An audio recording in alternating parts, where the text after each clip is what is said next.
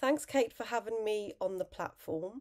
Hello, everybody. My name is Madhu Kapoor, and I'm going to be talking to you about menopause, surprise, surprise, because it is Awareness Month. So, the first thing I want to say is it's fantastic that there are platforms that we can talk about menopause. And, but I truly believe that menopause should be a conversation that we should be having regularly. I work with women, I work with employers, and I know a lot of people are just frightened of that word menopause, and that's what we actually need to change. You know, we go through the menopause 365 days of the year, so why aren't we having these conversations? Knowledge and awareness is very important, not just for women, but actually the whole of society. And the reason being is because no matter who we are, male or female, we will know somebody that will be going through the menopause. So that's why it's imperative to actually get the word out and start making it a conversation and start getting people to feel comfortable about it. So, my first tip would be not to ignore your menopause symptoms. The reason being is because a lot of us pre-menopause actually are probably very strong. We know that we can just, learn to carry on through hurdles that we might face and actually get through life. And actually, when you end up going through, a lot of people think that the menopause is just actually having hot flushes. The thought of actually the period stopping, you just think, wow, can't wait for that day. But some people go through the journey of menopause where it can actually be an upheaval for them. So my advice would be get to know your body. And once you know your body, you will start noticing changes.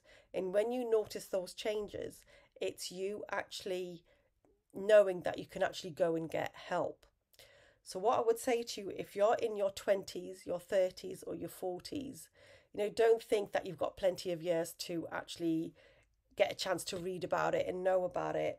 Start learning about it early on, because it's going to get you to be in a better situation and actually probably help others as well. I mean, all you're going to do is be better equipped. The second tip is the onus should not be on women to get the support. It's actually for the whole of society, because they're going to be, working with women or, have family members. So it's an advantage for employers, for partners, for families to actually know and increase their knowledge about menopause. I know that a lot of people tend to be frightened of the word menopause, and that's why the conversation needs to be on a regular basis to make people feel comfortable, because it's them that are actually going to benefit, to make sure that life is still carrying on, and they get to understand what the symptoms are, knowing why a person may have changed, and then understand what support they may be able to provide their loved ones or employee or colleagues or even friends. How they can do this is by attending workshops, reading information, or just talk about it on a regular basis. The final tip that I would like to give is the fact that menopause is not one size that fits all. We all may have one trait, i.e., that is being a female, but it is important to understand that we can go through the menopause at any stage of our lives. Therefore, it's important not to stereotype and have assumptions. The other thing that we need to recognise is the fact that we can have more than one trait. It could be our age, our background, ethnicity, how we've been brought up, sexuality, any illnesses or disabilities that we may have.